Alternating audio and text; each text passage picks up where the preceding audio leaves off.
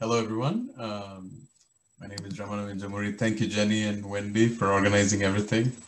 I'm sorry that we are unable to show any videos of my lab because I myself have not seen my lab. I moved to a different institution during COVID, so I did not even get an opportunity to see the lab. But my PhD student is here, and she'll be presenting about our research. But if you're missing a video in our presentation, you can take 25% of Pepe's lab, 25% of Marco's lab, fuse it together, and you'll see our lab. Okay, over to Dingy. Thank you so much again. All right, hello everyone. I'm the PhD student from the SMC lab. I'm gonna give a really high-level introduction to our lab. I'm gonna share my screen.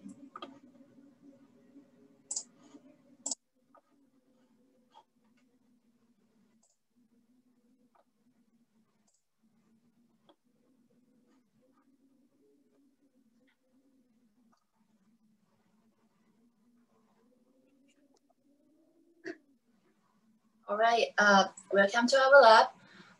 Our advisor is Dr. Ramana Vinjamuri, and we are from the Department of Computer Science and Electrical Engineering of the UMBC. And our lab is focusing on the brain control of the hand movement. And we start our research from two basic questions. And the first is how the human brain could control the upper limb, especially the hands, which cover the most mobility of the activity of daily life. And another one is how the human hands would provide the feedback to the human brain and how the central nervous system could update and improve the movement by using those feedbacks. And I figured that to answer that questions, we have two approaches. One is from the brain to the hand, by understanding the neural representations of the specific hand movements. When the subjects are doing the specific hand movements, we're gonna observe their neural changes by using the technical devices like the ECOG system, which is our advisor used during his postdoc research, and the EMG-EEG system, which is currently using in our lab. And also we have some collaborations with other groups for the patients with the movement disorders like the Parkinson's disease or the stroke, and to see their functional changes in their brain. And also another approach is from the hand to the brain. We're capturing the hand movement during within the subject doing the specific tasks, and to figure out the control mechanisms behind those hand movements. And we improved our computational algorithms by using the machine learning algorithms, and also to understand the mechanisms of the movement using the synergies, which we assume that the movements are the different combinations of the synergies, or we can see that the synergies are the blocks building up the different movements. And this is also the main research in our lab. These other devices, mainly devices we use in our lab.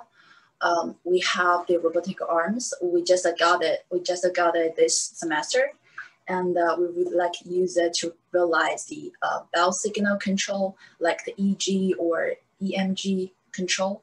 And for the motion capturing, we have the motion tracking system, like we have the sensors attached on the upper limb or even the trunk. And for the hand movement capturing, we have the separate glove to record the changes of the hand joint angles.